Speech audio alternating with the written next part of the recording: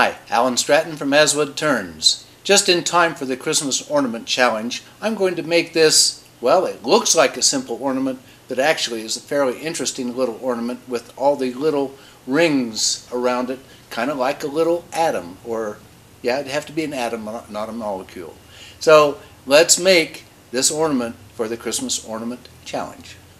To prepare for this ornament, I took a block of walnut and made a random slice with a bandsaw, glued in a slice of oak, did it again, and did it again.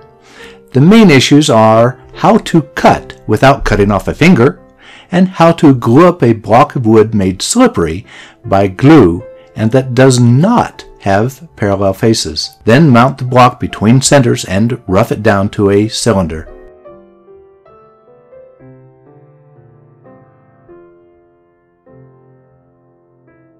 Here's where my octagon cheat sheet comes in handy. For a given diameter, I can mark the first corner, the middle, second corner, and the end diameters, then cut down to the octagon. I'm not aiming for perfection since the process is almost foolproof and self-correcting. I'm now rounding off the octagon to a sphere, then mark a diameter line.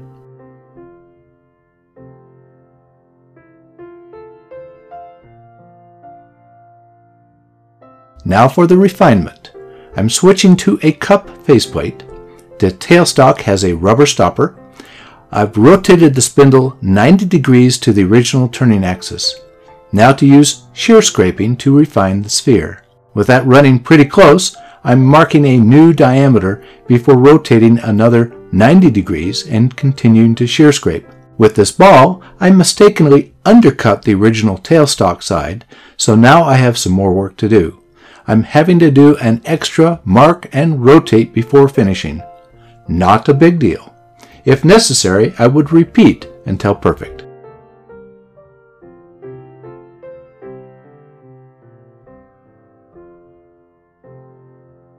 Finally, instead of marking a new diameter, I parted the sphere in half. I wanted to hollow it to make it lighter for hanging on a tree. Now the hard part, how to hollow a hemisphere. I tried to hot melt glue one half to a faceplate, but after a few cuts, it was obvious it was not going to work. It was working loose. Then I remembered my wooden chuck jaws. After mounting the jaws, I took a couple of cuts to make the jaws uniform, then cut a groove on the inside of the jaws. This was perfect for holding the edge of the hemisphere. Now I can quickly hollow both hemispheres as if they were tiny bowls. Then join them back together. I glued one to a piece of oak, let it dry, sanded the wood back to the edge, then glued it to the other hemisphere. I did not cut out the center of the slice of oak as the ornament was already pretty light. Instead of shear scraping, I went directly to sanding, starting with 80 grit and moving up to 320 grit. The 80 grit took care of the last ridges from the slice of oak. Then finished the ball with shellac friction polish. Using a drill bit as a mandrel, I made a hanger by twisting copper wire around the bit and then around itself. This I glued to the ball with CA glue. After buffing, my simple little ornament is finished. The rings add a little character. Now that I've worked out one kink, I've proved it to myself I can make this simple style ornament as a lightweight ornament. Now I'll add it to the Christmas Ornament Challenge. When will your ornament be ready? There's still time. We'll see you again next week for another wood turning video.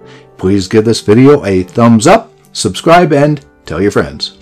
Always wear your full face shield. Goggles are not enough. Until next week, this is Alan Stratton from As Wood Turns. Let's keep on turning.